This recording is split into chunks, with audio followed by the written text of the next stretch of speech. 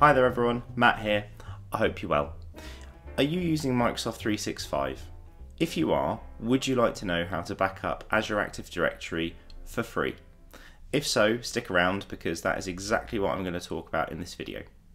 As I've said before, Microsoft do not natively back up your cloud services. That is your responsibility to do so.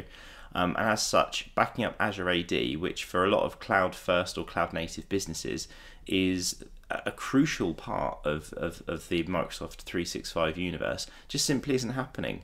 So if there's a problem or something gets deleted or you need to get a record back and it's gone past the retention period in the recycle bin, it's gone and it's gone for good. Or if there's a threat actor who's in there trashing your data and you don't know about it, again, it's gone forever.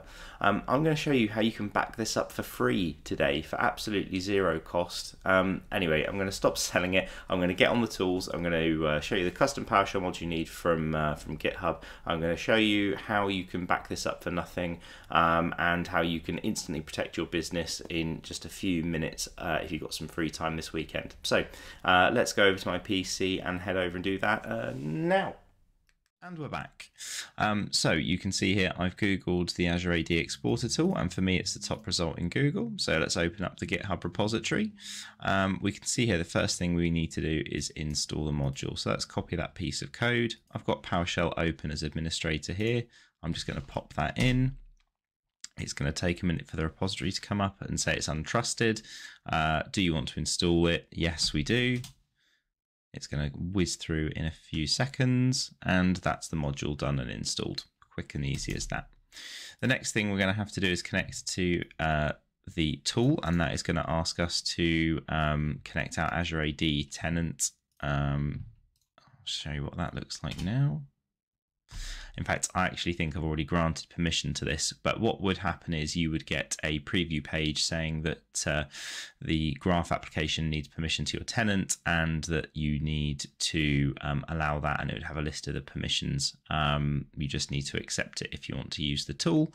That's all good. So once we've done that, what we then need to do is export our Azure AD tenant. Now, there are going to be some warnings come up because I'm only on an E3 license, I'm not on E5. There are certain parts of Azure AD that this tool tries to back up, like PIM, for example, and access reviews in the security center, but I can't touch that because it's not in my license type. So you will see some errors come up on the screen.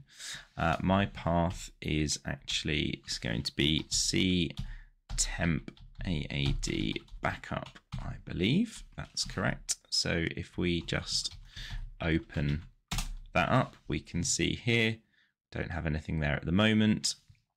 So let's go ahead and start backing up our Azure AD tenant.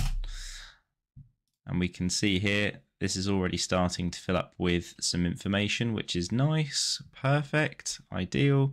And this is just going through and iterating through our Azure AD tenant and backing it up. Now, I appreciate that this is on a local machine and that's not ideal. I'm just demonstrating how in just a few minutes you can literally, there's the errors I started talking about. You can get this done for free today. If you're not backing up your Azure AD, what's the harm? You know, even if you're the administrator of the company or you're the sysadmin, whatever you want to call yourself, an IT help desk person, you can do this today and help protect your business from threats. I just don't see why it'd be a bad thing to do.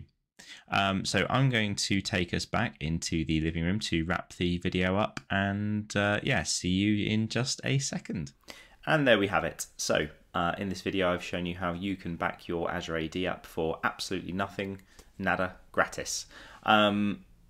Ideally, you wouldn't back it up to some local storage, obviously, but if you're not backing it up, what's the harm in getting that set up today?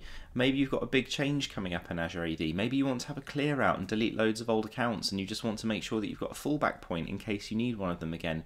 This kind of tool could really help someone in that situation. In an ideal world, to use it as a backup, you would connect that to some Azure automation. So you'd automate the PowerShell scripts. You would then have some Azure storage so that it was in the cloud and accessible from anywhere, and that storage would be locally or geo-replicated for its own protection. But you know, you can take it as far as you want to. I'm just showing you that these tools exist and a way that you can very cheaply and easily get started. If you got this far, thank you. very much for watching. Your support is greatly appreciated, and I hope you enjoyed the video. If you did, please engage with it, like it, share it, comment on it. I really thrive from the engagement, and it keeps me motivated to keep bringing you quality content on a weekly basis. Well, at least I hope you think it's quality content anyway. Again, thank you very much everyone for your support, and I will look forward to seeing you all next week. Thanks.